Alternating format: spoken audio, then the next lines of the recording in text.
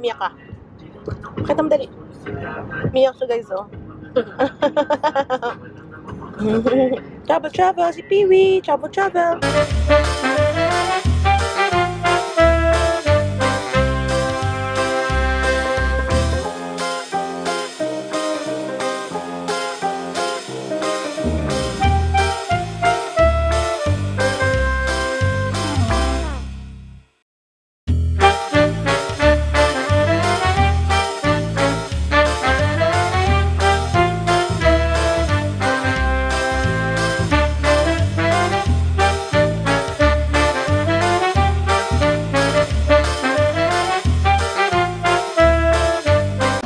So, itong order ko, we're gonna eat, guys, sa Meat Plus. Pero yung sauce, yung mga sauce niya.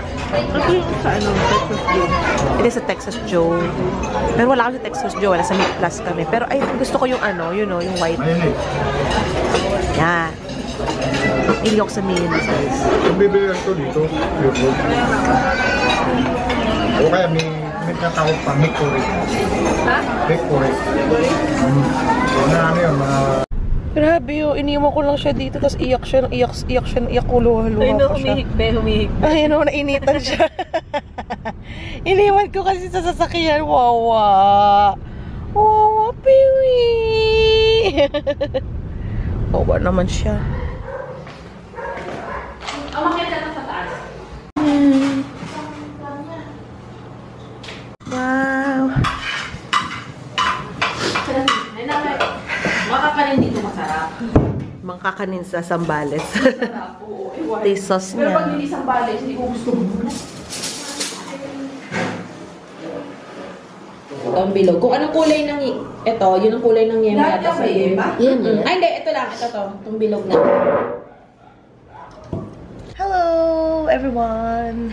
Kanina, puro video sa first few minutes is si Peewee. Kasi nga, sinama ko siya dito sa Zambales and umiiyak siya. Kasi nga, hindi siya sanay nang umaalis. Pero although like ko naman siya sinasama kung saan ako pupunta kapag matatagal na ako at walang magbabantay sa kanya. So, ayun siya ngayon sa tabi ko. Hello ka! Hello, YouTube! Huy, ikaw, ba't ka ba naglilinis tuwing mabivideo ako? Ewan ko laki ng mata ko.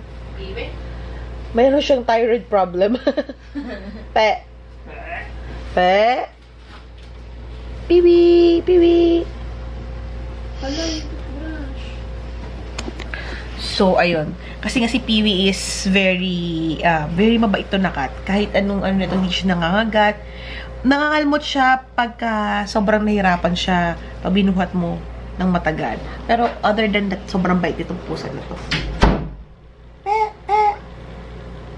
Tala! Saule, kumbayo! So, ayan.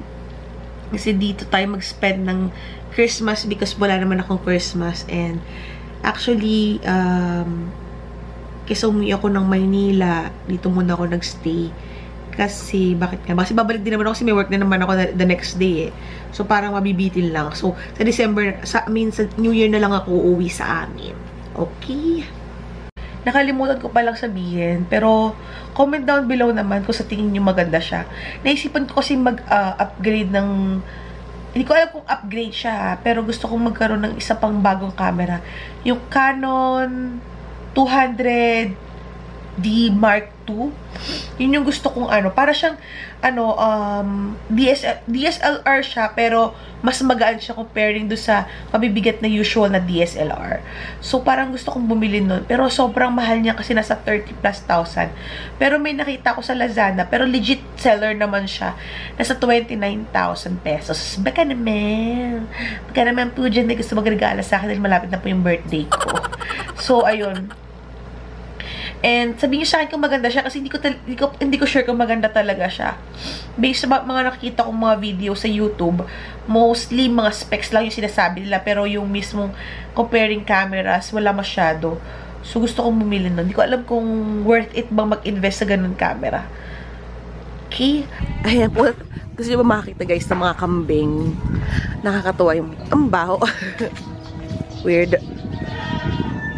So, ayan yung mga kambing. Meron kayang mga kambingan yung kaibigan ko.